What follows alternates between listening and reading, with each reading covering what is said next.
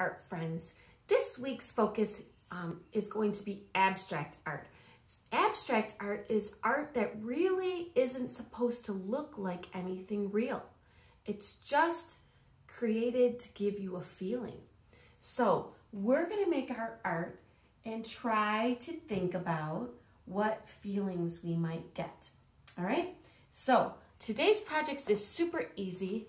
The artist's name is Hundertwasser. That's how I always say it anyway. I think Wasser sounds like water to me. So when I'm teaching it, especially to my kinders, I say Hundertwasser. Hundertwasser. And I kind of make this little wave thing with my hands. So this is Hundertwasser. And he is known for these super fun, organic kind of swirls and twirls. And this one I made with cool colors on this side and warm colors on this side. Cool and warm. Can you see that, boys and girls? The blues and the greens on this side. And I got the reds and the oranges going on this side. You can decide, because I think that the warms and the cool colors give you different feelings, don't they? Yes. So we're going to focus on making art this week that gives us different feelings. And so this is going to be super easy and fun.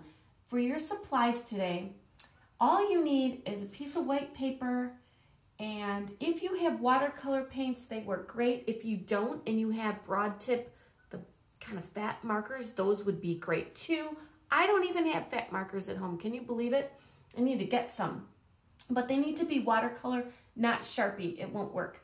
So watercolor paints or watercolor markers. You need a black and a white crayon if you have them, or oil pastel works great. And then a brush and some water. All right? You press pause, get your supplies, and meet me back here. All right, welcome back. Super easy. So I'm going to start with my black crayon, and I'm going to put some nice organic twirls on my paper.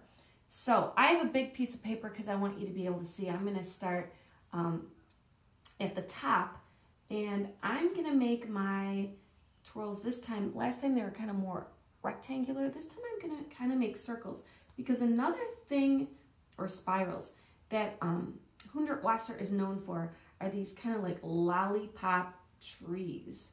So all I'm doing is going around and around, and I'm pushing pretty hard. And then for the stem of my tree, I'm just gonna do a zigzag. All right, remember, it's not supposed to really look like anything. Just give people a feeling when they're looking at it. And see, my crayon, it broke already because I'm pressing hard, but that shows you that I'm doing the right thing. All right, so I'm gonna make, this one's bigger. Back here, I'm gonna make a smaller one. And when I bump into this line, I'm gonna stop, okay? And again, I'm gonna make a zigzag. I think I'll make another one here. This time I'm gonna start on the outside like a big letter C. And now it's almost like a G because I'm coming up, but then I'm just gonna kind of keep going around and around and around. All right, and again, I'm gonna make these squiggly lines. All right, so you can fill your paper with these, these little circles. I put my blue tape around again. For watercolor, I like to do that because as it dries, see, I didn't on this one, and it got kind of bumpy. See how my paper is bumpy? And I can flatten that out, but it's not as straight. So this one can dry now when I'm finished today, and it won't be as bumpy and kind of warped. That's okay. All right, so I have all my little spirals on here, and they're not perfect. You see that one kind of goes funny and whatever. Maybe I'll put one more back here.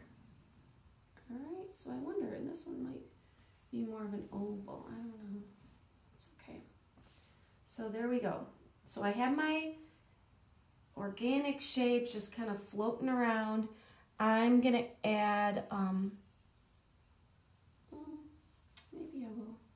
No, I think I'll use white. See, I'm just deciding as I go, and I hope you do too. Another fun thing to do is to use the white crayon or white oil pastel. Don't touch the black lines though.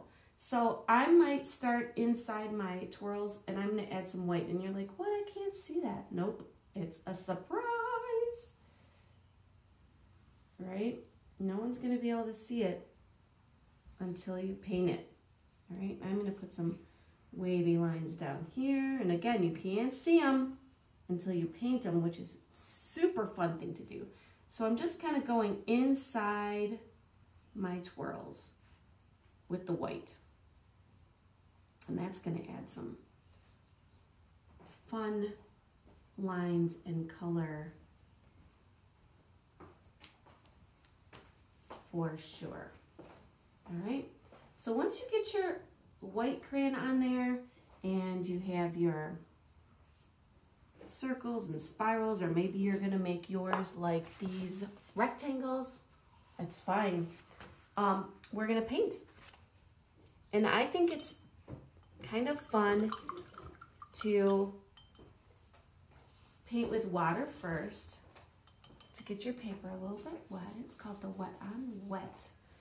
And you can go right over the crayon. Remember, that resists the water because it's so waxy.